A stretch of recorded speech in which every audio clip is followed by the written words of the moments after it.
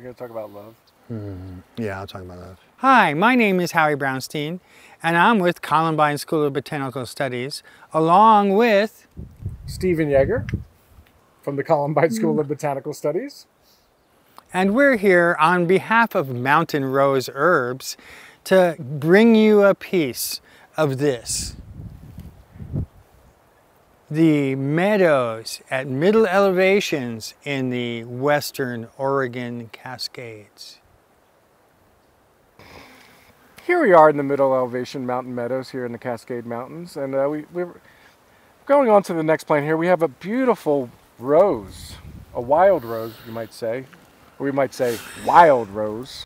Wild? Rose. And can you guess what family the rose plant is Oh, in? I think I can. I think I can. How about you, Howie? Is it in the rose family? The rose family. That's right. And the rose, botanically speaking, is the Rosaceae. Rosaceae. Because remember, families have the ending A-C-E-A-E. ACE. Rosaceae.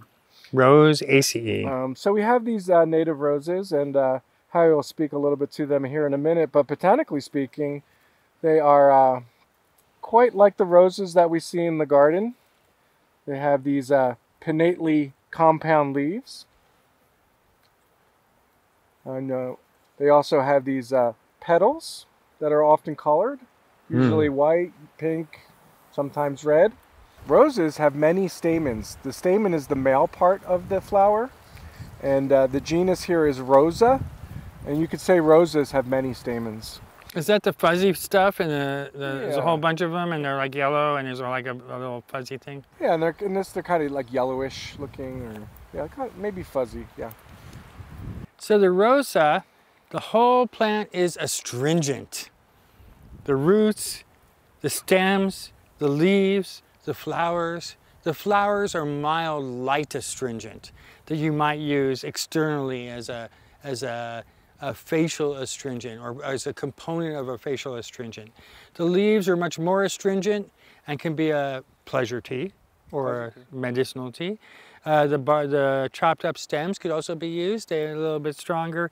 And I really do not recommend digging up wild roses for their roots as an astringent, especially when there are many other even weedy rose family plants that are astringents. There's no reason to be digging up wild plants. I will say that the berries or the rose hips are edible, and you see it listed as edible. However, they do have a fine hair inside them that can cause a certain kind of digestive upset. Do you have something to say about that? Sure. So the rose hips, like Howie said, are the fruit of the plant, and they're covered in hair.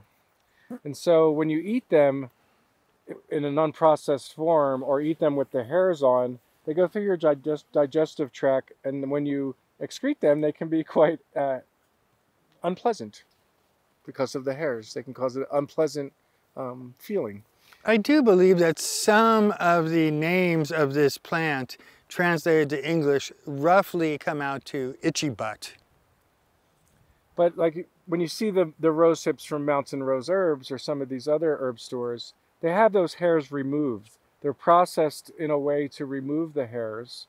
And so hence it's much easier on the digestive tract. And in fact, rose hips in general were not merely a major food component, more so as a survival food, and also with they have a high vitamin C count as well.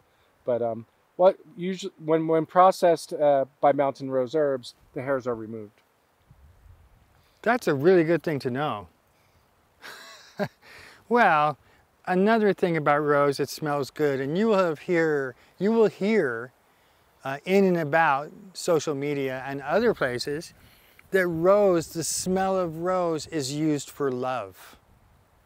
But our friend Christopher Headley from England, is that Britain now? From Great Britain, yeah. Our friend Christopher Headley from Great Britain, when he was alive and came to visit us and went out in the woods with us, he was talking to us about roses, and he said, you know, a lot of people think roses are for love, but really roses are for loving yourself. Christopher Headley was a great man. Mm-hmm. Great herbalist, great teacher. One time he came to visit us at our house, and he built a fairy house in the backyard. And he built it, took him, half an afternoon, built this fairy house. And I asked him, what the fairy's going to do with that house. He said, well, if the house stays up for a long time, it means the fairies love you. And then he also said, well, if it falls down, it means the fairies love you. Well, that sure has been a lot of fun, Howie. Sure has. It's time for us to go, but be safe and interact with plants. We'll see you next time. And every Howie has its season.